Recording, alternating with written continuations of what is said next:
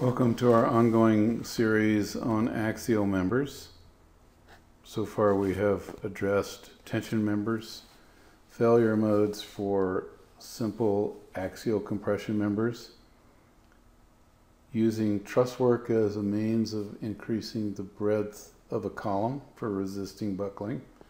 And now we're going to talk about moment-restrained columns or Vierendeel columns.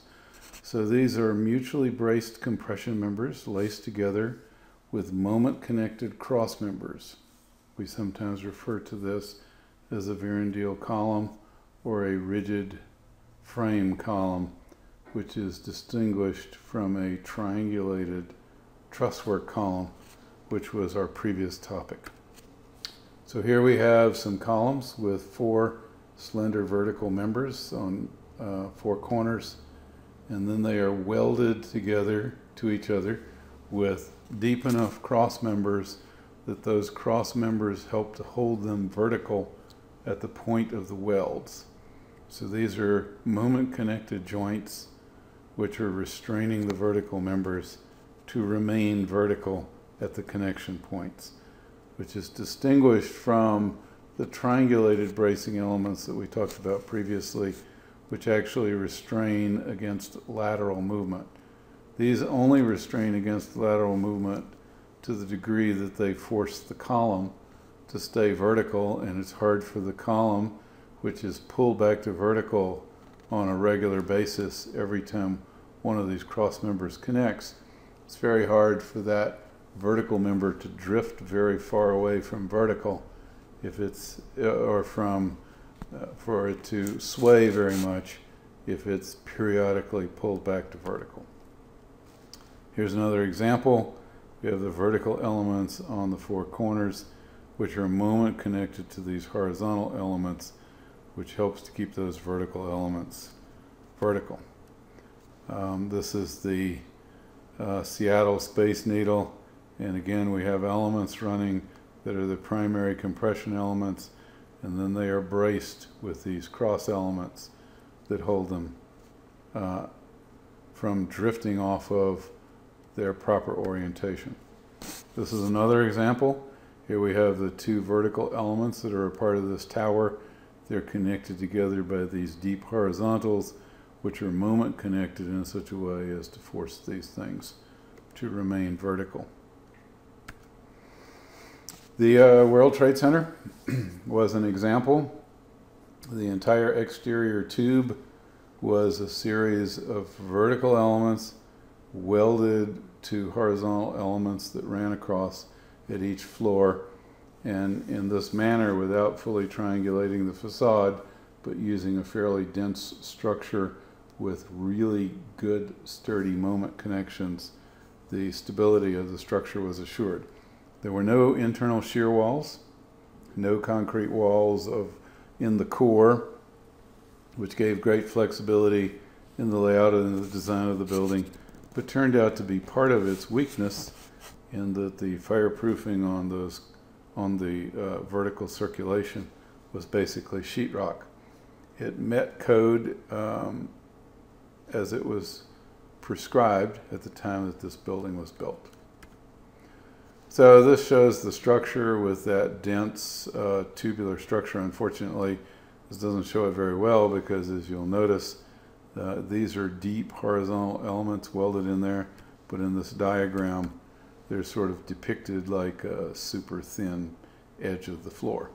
But basically, if you look at this wall, you see these really deep horizontals and huge numbers of those verticals moment connected to each other to create an extremely high degree of stability under vertical force, and for that matter also excellent resistance to horizontal forces, as long as this facade doesn't detach from the floors. But that's what happened basically in this facade, which is very thin and very crucially stabilized by the floors. Once it detached, you began to have a compressive failure that could not be stopped. This same concept was applied to the Sears Tower. The Sears Tower had much more generous windows, but as a consequence, the rigid frame was not quite as rigid. To compensate for that, they ran rigid frames through the building, and those rigid frames created basically a 3x3 layout of 9 tubes, where the walls of these tubes were constituted by this kind of rigid frame with these moment connections. The field connections were made here and here and here, and all these joints were welded in the shop. And then you see more field connections right there and right there. So the fundamental unit was basically a vertical with 2 horizontal crosses on it, and the bolted connections in the field were made there.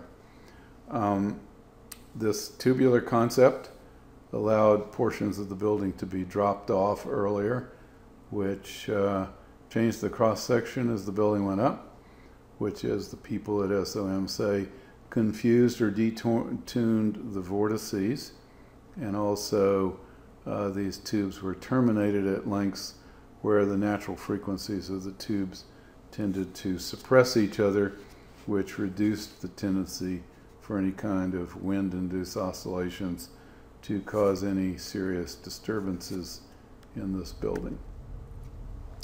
Okay, so here we have some 16th inch styrene sheet, which has been glued, and it wasn't very well glued because the people gluing it didn't realize that the plastic would melt and deform. But basically these 2 sheets are barely able to hold themselves up, and they can't really carry any load.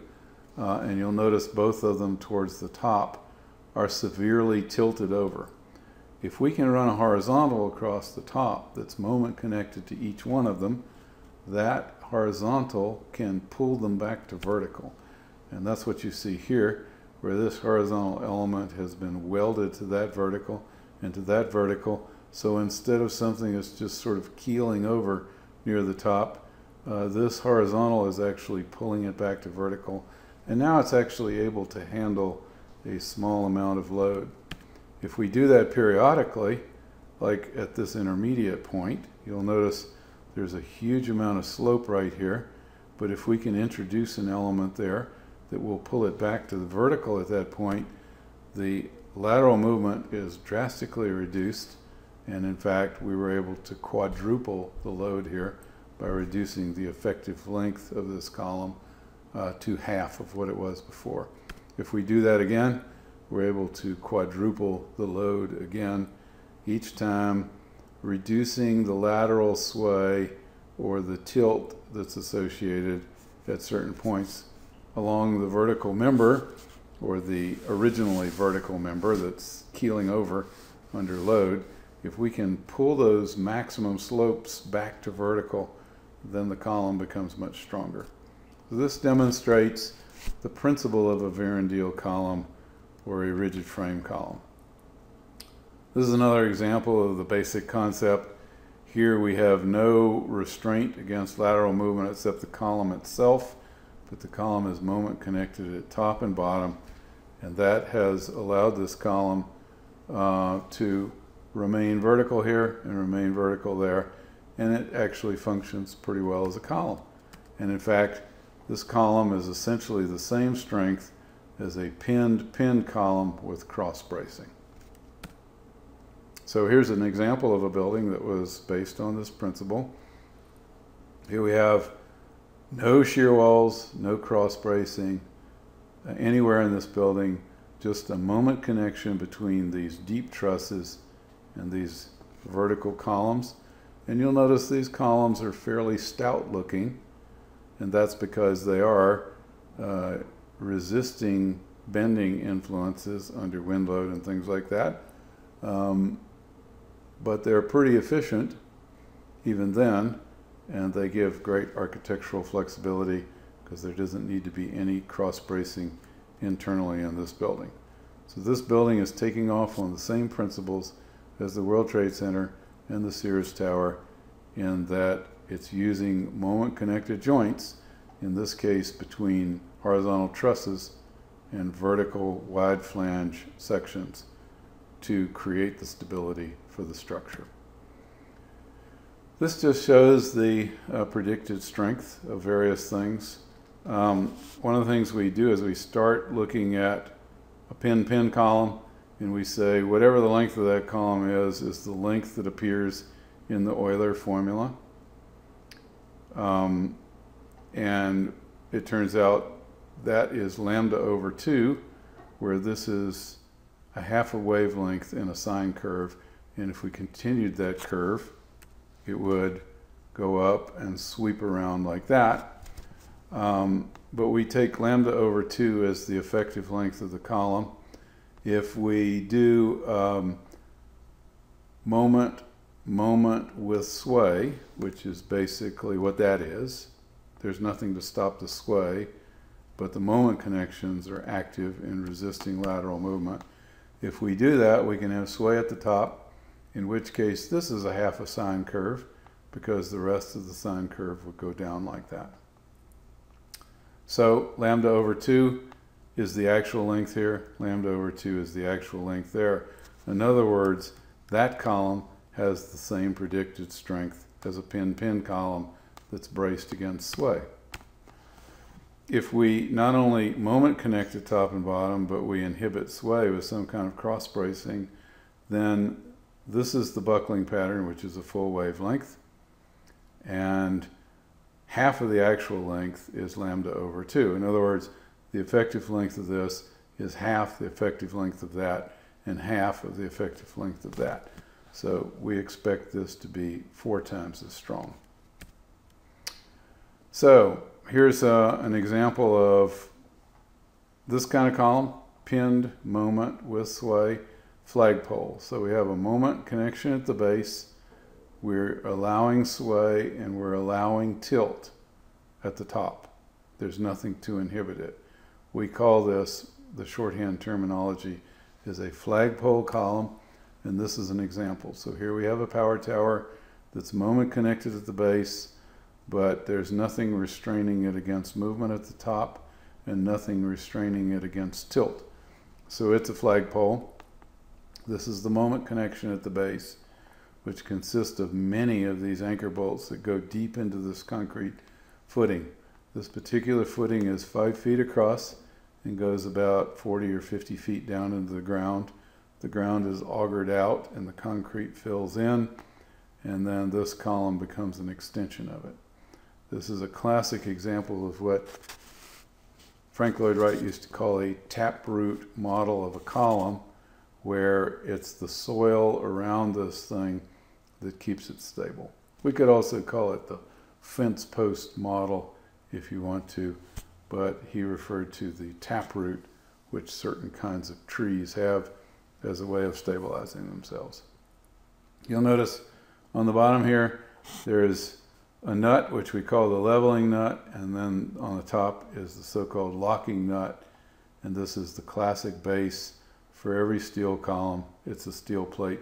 This steel plate, by the way, is about 1.5 inches thick, and the wall of this tube is only 1/4 inch, and that's because the wall of the tube is acting in pure axial compression or under wind load. Some of it's acting in tension, but this base plate is acting in bending, and we worry about stress concentration on these welds, so this base plate needs to be really thick and really stiff. This is an architectural application of a flagpole. These structures are not braced relative to each other. So in other words, there's a slot down the middle between them, and they don't touch structurally. And that's why they have an extremely wide base here, because they are truly like a tree with a moment connection here, or like a flagpole, and because they're not connected together, they're not developing any kind of collective rigid frame action. They are true trees, and that's why the base is the absolute source of stability. Also, trees tend to move a lot, and this structure can't be allowed to move because there's glass up here. So the base of these trees is even wider and more rugged than you would see in a really thick, sturdy tree. Finally, we can have a table leg model of stability. where the moment connection is only at the top and not at the base. So you'll notice we're getting tilt at the base, which is telling us this is acting as a pin joint, but it's coming up vertical at the top, which tells us we have a moment connection up there. And this is a classic example of this. This is a Johnson wax building designed by Frank Lloyd Wright. It has a spindly, thin column down at the base. The column gets fat up near the top, and there's actually a moment connection to a structure up above, which Frank Lloyd Wright has disguised by bringing down this translucent ceiling and providing the illumination above. But in reality, there's a very deep beam running across the top in that direction, and deep beams running in this direction at every one of these points. So there's a grid of deep beams up above, which intersect over the tops of these columns, and the columns are moment connected to that grid of beams to provide what we would call a table leg model of stability. And if you removed all of this translucent ceiling, you would see that and you would understand instantly how this is behaving. In Frank Lloyd Wright's case, though, he didn't want you to see that. He wanted you to actually have a completely different emotional experience in this space. He wanted you to feel like you were underwater and like you were looking up at lily pads which were levitating or floating. And so he actually wants to disguise all that structure and give you a different sensation, which I think was pretty effective. My biggest concern with it is there's enough of this dark beam to sort of suggest its presence up there, and it would have been nice if that could have been even more effectively disguised. But I think the structure is very effective at doing what he wanted to do. He actually published this image and didn't show any of those beams up above, and it created a huge stir because there was a structural engineer who saw it and concluded that Frank Lloyd Wright was insane and that the building was going to collapse on people. So Frank Lloyd Wright commissioned a test of one of these things, and he had it braced with pieces of wood all around and did that test publicly. And of course, that created even more of a stir because people were saying, well, none of that bracing exists in the actual building, so how can he be using that as part of the testing mechanism? But the concept was pretty well thought through. Frank Lloyd Wright had a gift for structure in certain regards, and some of his designs were intuitive and clever. Some of them were really bad also. He had major problems with falling water, which he tried to blame on the contractor, but actually were his fault. He under-reinforced the decking, and it was not thick enough decking, and it was a major headache to get that fixed eventually, but they did. And to the very end, he continued to blame it on the builder and actually said the builder had too much steel in the deck, which actually it was the exact opposite. There was not enough steel in the deck. So Frank Lloyd Wright, was one of these people who had extraordinary gifts, but he was also a fairly flawed person in some of the things that he did. And so we have to kind of look critically at whatever his claims were. But for sure, he was good at showmanship, and he got a huge amount of publicity out of the testing that was done of this particular structure. Okay, so here's another table leg. Here's a deep beam, which is moment connected to this vertical element. So for example, under wind load in this direction, the moment capacity of this joint becomes active. It's also a fact that under gravity load, what holds this thing vertical is its moment connection to that. On the other hand, in this direction, it's an unbelievably weak sort of pinned column, and that's why in that direction we have to have cross bracing. So this column is pinned relative to buckling failure in that direction, but it's table leg relative to buckling failure in this direction. So if someone says, is this a table leg or is it a pin-pin column, you would have to say, well, it's both. It's pin-pinned relative to one mode of failure in one direction and table leg relative to the failure mode in the other direction.